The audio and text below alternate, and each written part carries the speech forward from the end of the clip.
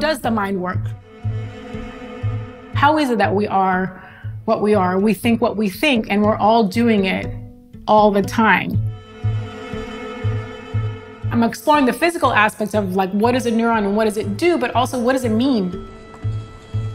I don't have the answers, but I mean, that's what the point of the paintings are. My name is Natalia Garcia-Lee. I am a visual artist, and my main interest is how humans behave as a species. I started exploring neuroscience as basically a metaphor for where all of our behavior as a species originates. It's the innate things that drive us to seek shelter, food, safety, and society. These are all things that we do across cultures and across time. This series, Monkey Mind, started with the Buddhist idea of a human having two minds. There's horse mind, analytical, organized, and then there's monkey mind, which is more reactive and emotional. This is what I first see when I think of monkey mind. And then the paintings are exploring different aspects of what I thought was interesting. Solid state is a computer term, which is describing the actual physical parts of the computer. So I just took that and thought, well, the actual physical parts of what is your mind is your brain.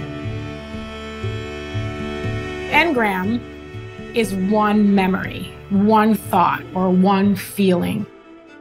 You know, I always thought of a memory as like this one thing that resides somewhere. But actually, what happens is that as a result of stimuli, your brain, it triggers clusters of neurons. Memory is literally everything that we do all day long.